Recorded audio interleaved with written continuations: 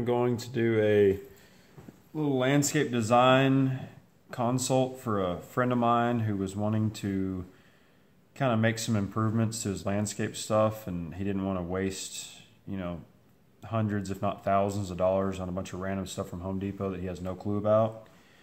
So he asked me for some help. So right here, this is on the left side of the front door.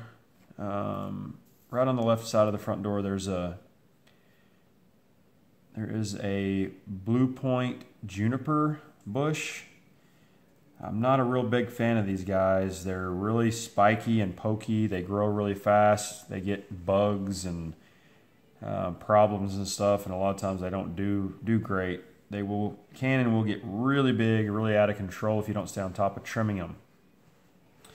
So if you want to take, there's one on both sides of the front door. If you wanted to take this out and get rid of it, it wouldn't hurt my feelings a bit.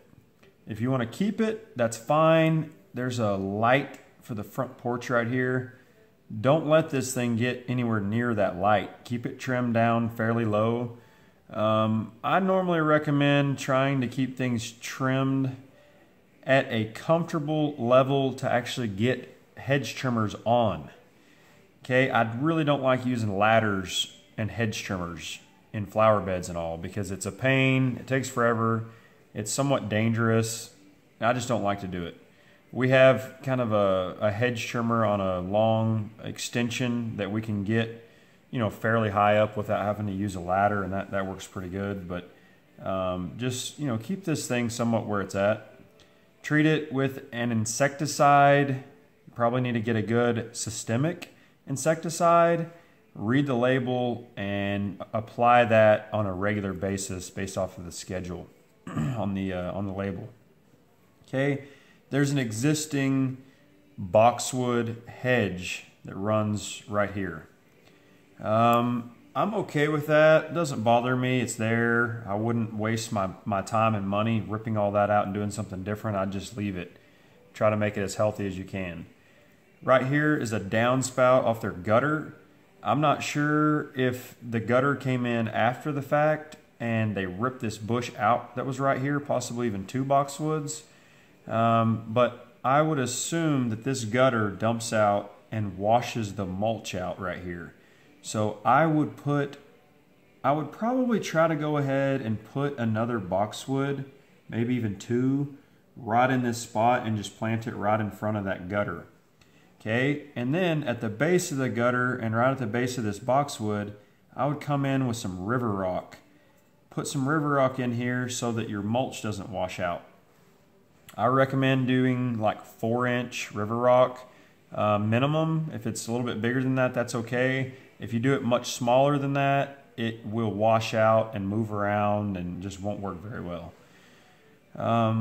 This is some type of pampas grass, and I really don't like the pampas grass. It's just the center of pampas grass dies out, and then the outside kind of gets bigger and farther out, you know, year to year. And you have to like go in there, cut it down, then shovel it up, and then like replant it in the center to keep it kind of right where it's at. I don't like where that thing is planted. It's super random and out of place, and I just don't feel that there's really any reason that you would need or want this, you know, random pampas grass. So I would dig that thing up and throw it away. If there's a spot back here that needs more boxwoods, then I would just, you know, fill in, you know, with the boxwoods back here if there's a void spot in there. Moving on down the line here, it looks like there was probably maybe even 2 boxwoods right here that died, or they look about half dead or dying. Go ahead and replace those. As far as boxwoods go, I mean, there are a lot of different varieties, and in Lubbock, boxwoods can and will die out fairly easy. They're not my favorite foundation planting shrub like this, but they can and will, you know, work okay. This property's in Oklahoma, and things grow a lot better in Oklahoma than they do in Lubbock, where I'm at. So just try to get a good variety from a local nursery, whatever they recommend. We use winter gem here that seems to work better than most. This flower bed has a border planting of monkey grass or liriope. Some people pronounce it laripe, larope. A lot of different kind of slang names for this stuff. I don't have a problem with this grass. It's an ornamental that is a perennial. It comes back every year. In the wintertime, depending on how bad the winters are, it will usually get burned down and look pretty bad like it does here. So what you want to do is you want to rake all the mulch back away from this laripe and cut it down. I prefer using a line trimmer or a weed eater and just cutting it all the way down to the ground, all the way as good as you can, and then rake all the stuff out, clean it all up, then you can move your mulch back in. There's probably some spots in here that you need to fill in, and you need to plant a few more of these guys so that this is all solid and consistent throughout this entire edge. Next, there are 3 boulder rocks in here that, relative to the size of this house and how big and tall this house is from the front, these rocks are tiny and way out of scale. I don't really like boulders and rocks very much, especially in beds that are somewhat small, and you kind of give up opportunities for other plants because of these rocks, and I just don't think the rocks really do anything for you.